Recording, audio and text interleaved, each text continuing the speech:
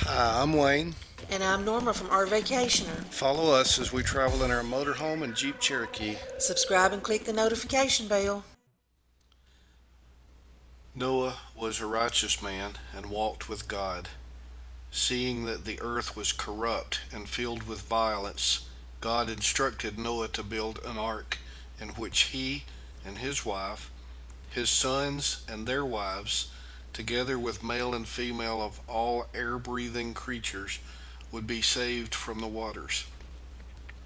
Noah entered the ark in his 600th year, and on the 17th day of the second month of that year, the fountains of the great deep burst apart, and the floodgates of heaven broke open, and rain fell for 40 days and 40 nights, until the highest mountains were covered 15 cubits, and all earth-based air-breathing life perished except Noah and those with him on the ark. After 150 days, God remembered Noah, and the waters subsided, until the ark rested on the mountains of Ararat on the 27th day of the second month of Noah's 601st year. The earth was dry.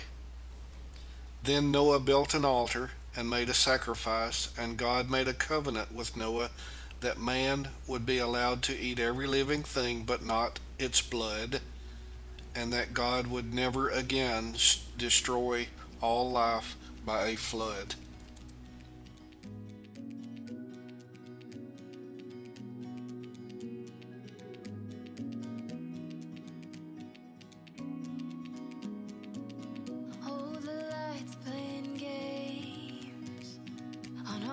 Counters and window panes, sun is bright, it's a new day, and I feel brand new. All the winter is gone. Seems it's been here so long. I wanna feel like I belong, part of something good. Catching on like a wildfire, feeling for a brand new start. Rain is gone, now it's so much brighter. A new song in my heart.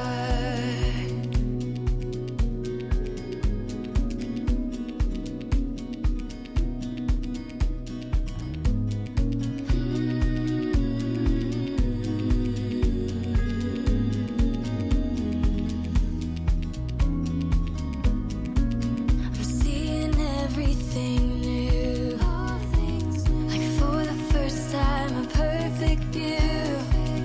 You could feel like this too. Catching on like a wildfire, feeling for a brand new start. Rain is gone, now it's so much brighter. A new song in my heart. Rain is gone, now it's so much brighter. A new song in my heart.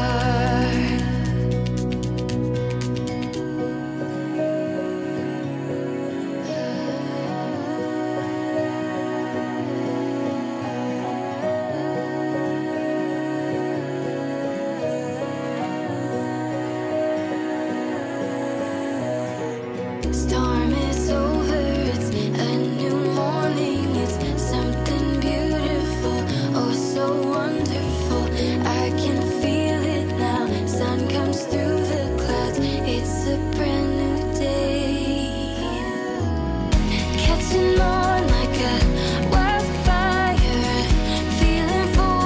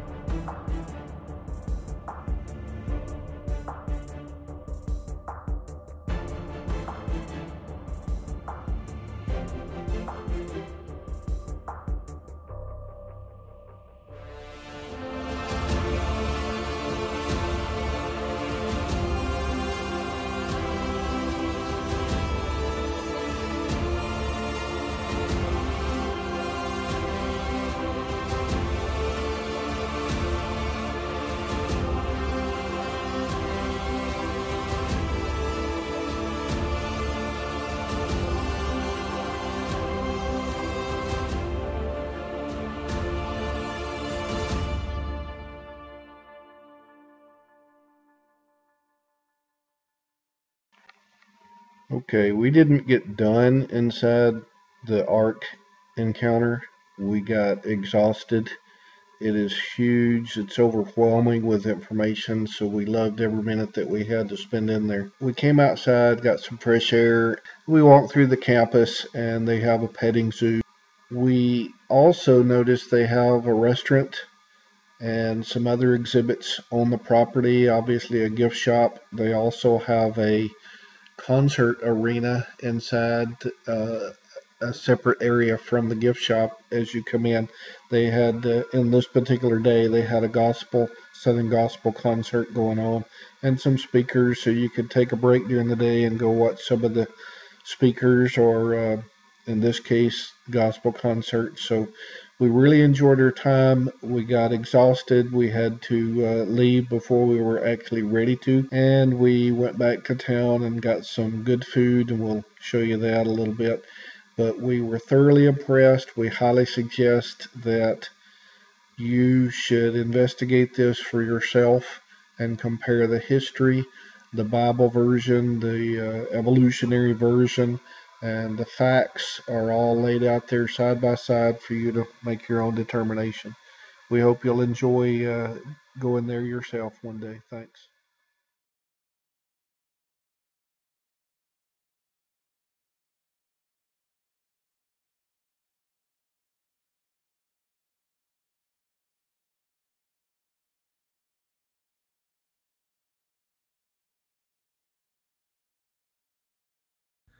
Hi friends, thank you for joining us on this video. If you would, if you have not already, we need a real big favor. Not like a kidney or a lung or anything, just a real big favor. Hit that subscribe button right down there, that red one, right in there. And when you hit that, you'll see a little bell. Click on the bell so you get notified of all our future videos. And give us a thumbs up. We would appreciate it very, very much. Thank you. Have a great day. See you in the next video.